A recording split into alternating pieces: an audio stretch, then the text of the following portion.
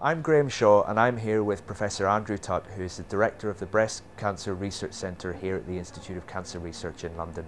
He is a leading investigator of a study called Legacy, which will give scientists the first comprehensive map of metastatic breast cancer. Professor Tutt, can you explain to me what metastatic breast cancer is and why it's so difficult to treat?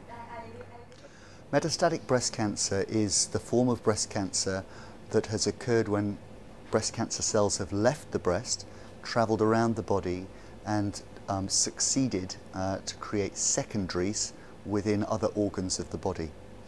When a breast cancer has learnt how to survive outside the breast, it can grow there and stop those organs functioning properly. And that is what leads to women losing their lives with this disease. We need to do very much better in understanding this disease. How will the Legacy study help us research metastatic breast cancer? We need to understand how breast cancer survives in these different organ settings within the body, and that will be different in different contexts. So when breast cancer cells are populating the liver and surviving there, they are doing it in a different context and maybe using different pathways to survive there than they might do surviving in the lung or in the brain or in the bone.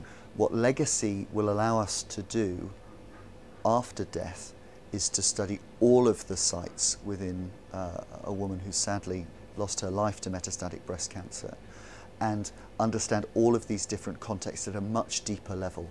We will take that material and we will use the technology in our tumour profiling unit at the Institute of Cancer Research to look at all of these genes, all of these gene messages, and that will let us develop ideas around what the most important driving biology is that we can think about to make a difference in this disease.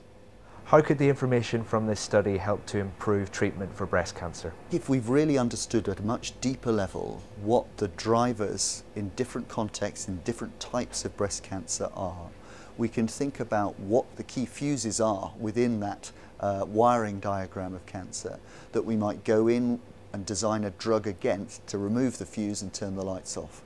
And that we can test then in our laboratories. We can develop models from these areas of metastasis, and we can take out a gene that we think is a driver gene and see if that actually turns off the lights for the cancer and stops it growing.